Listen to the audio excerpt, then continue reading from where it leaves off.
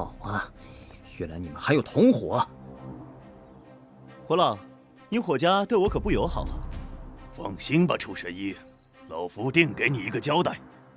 哼，交代？今天你们一个人也休想活着离开火家。酒香慎言，不得冒犯你爷爷。我是他爷爷。反了！速速通知二爷爷，我爹他们有敌人来犯。孽畜，一个孽畜！九阳帝爵，你到底是什么人？霍林峰，速速给老子滚到焚龙潭！这个声音，你不会真的是爷爷吧？给老子跪下！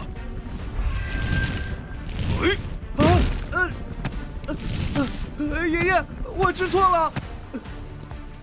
火老，这等大逆不道的子孙，将来定会给火家带来无尽的麻烦。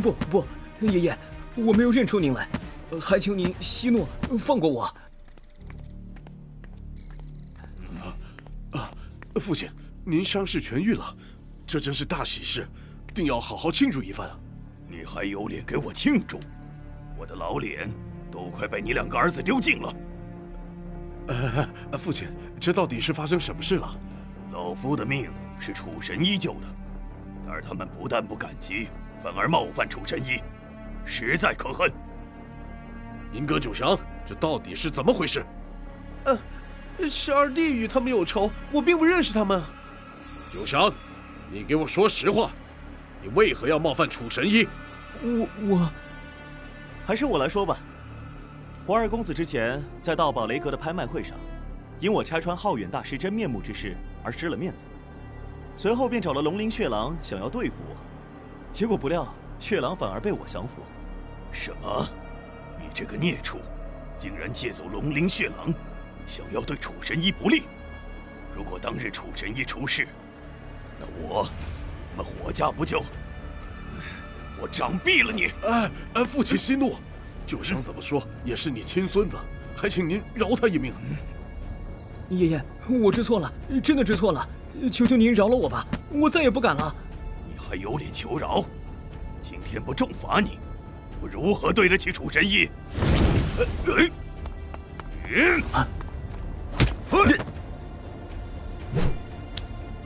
火老，我们还有事，就先走了。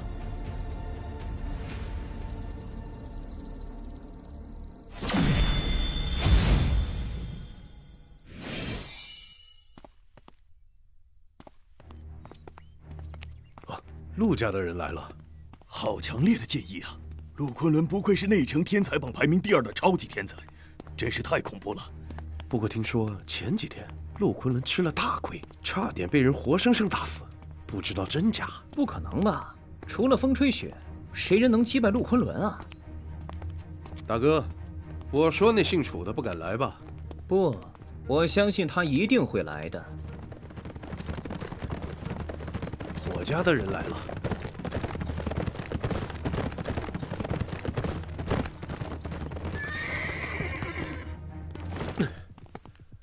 英哥兄，九祥怎么没来？哈，九祥重病缠身，如今正在火家治疗。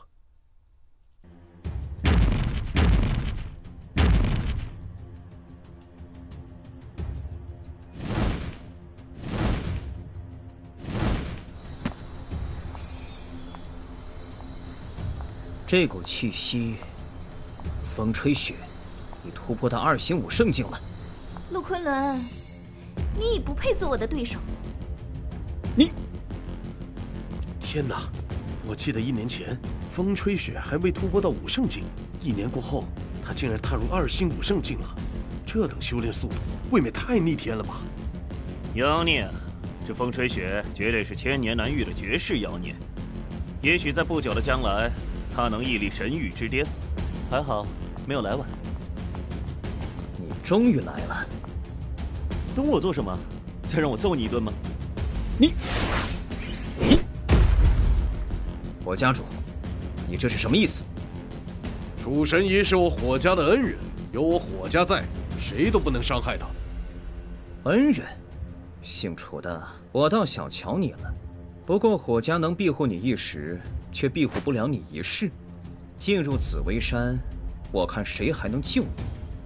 陆昆仑，我能揍你一次，就能揍你第2次。时间差不多了，开启传送阵吧。也好。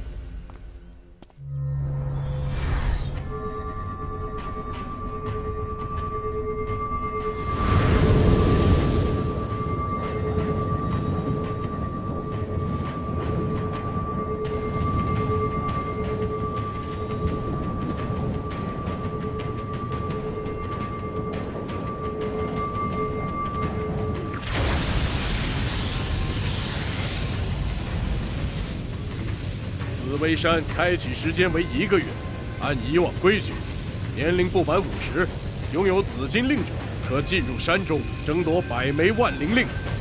得到万灵令，并于1个月后带出紫薇山者，拥有进入万灵谷修炼资格。我在紫薇山等你。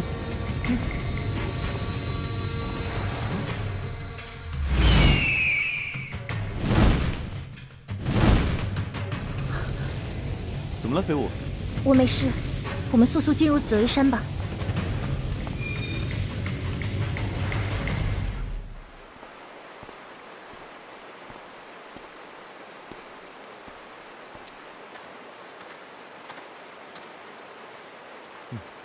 以飞舞的实力，应该没什么问题。先去找万灵令吧。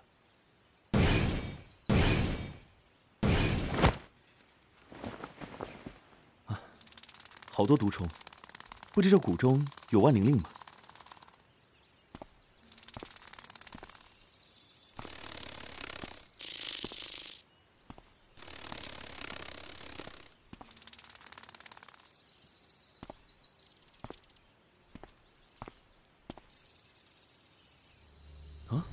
这是一株药王级别的血参，好东西啊！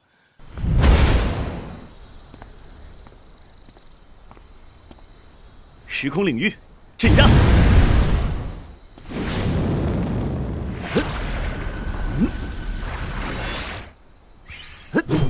出来！